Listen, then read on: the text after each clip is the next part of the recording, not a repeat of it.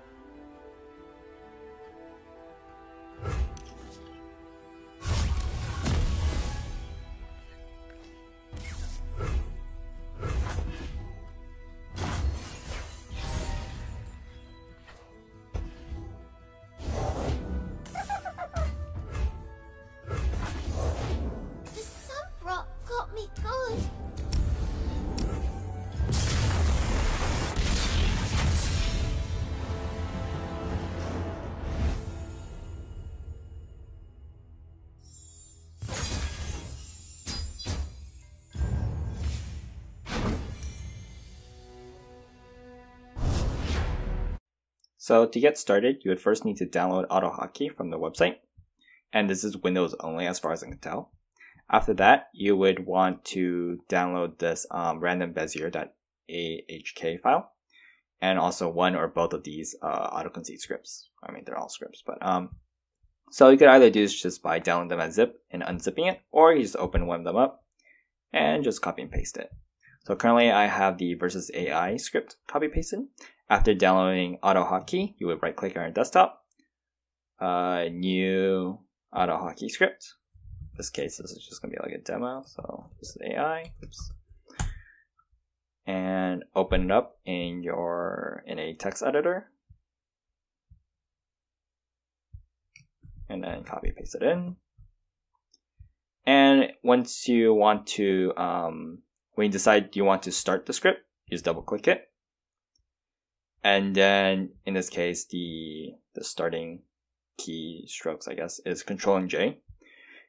And you just do Control J. But this is, well, this starts the script. But these scripts assumes that the Legend of Runeterra is full screen.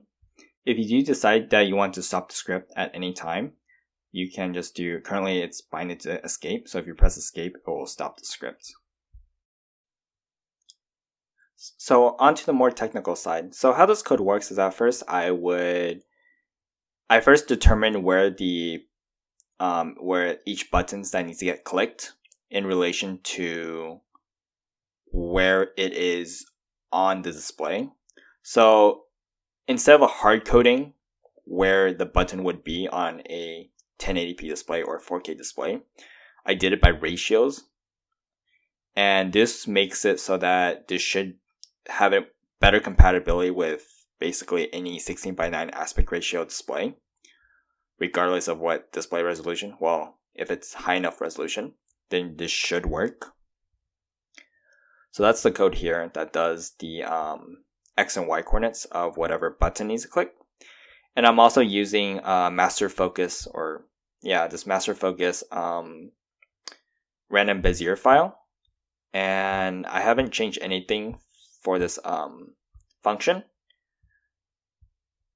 But if you want to change any of the parameters, such as the duration of the mouse movement or the how many control points it has to make the path, or just changing the path style, this is where you would change it, and this was where you would essentially adjust the parameters. After each click, or actually before, in between each mouse movement and the click, I just have a sleep timer, just in case it like oversamples the clicking or whatever. And within this loop function, I currently have set it to loop 10 times, because versus AI, you would only get EXP up to the 10th loss. 11 losses or more for that day yields 0 EXP currently. So I have, after starting a match, when it's like searching for a match, for AI, you can decrease the time here. But this is I just have more time for the delay, just to allow for any loading animations. And in the case for PvP, which the code is basically identical to the versus AI, having a higher time is good in case matchmaking takes a long time. So it's better to allow for a longer delay time than a shorter one, because you want to make sure that the button that you're going to click on is going to be at the spot and it's going to be loaded and all ready for you to click. Because if you miss one button click, this whole loop function won't work properly. So I have a sleep function here, or I have a sleep, then space. So the first space would confirm your hand. The second space essentially either skips your turn or accepts your opponent's like whatever action, if your opponent does make a turn 1 action.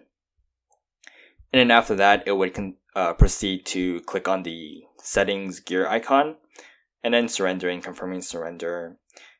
And then this sleep timer is to allow for the end of game loading time, because there is animation at that point. So you want to make sure that everything fully loads before you continue on to the next match.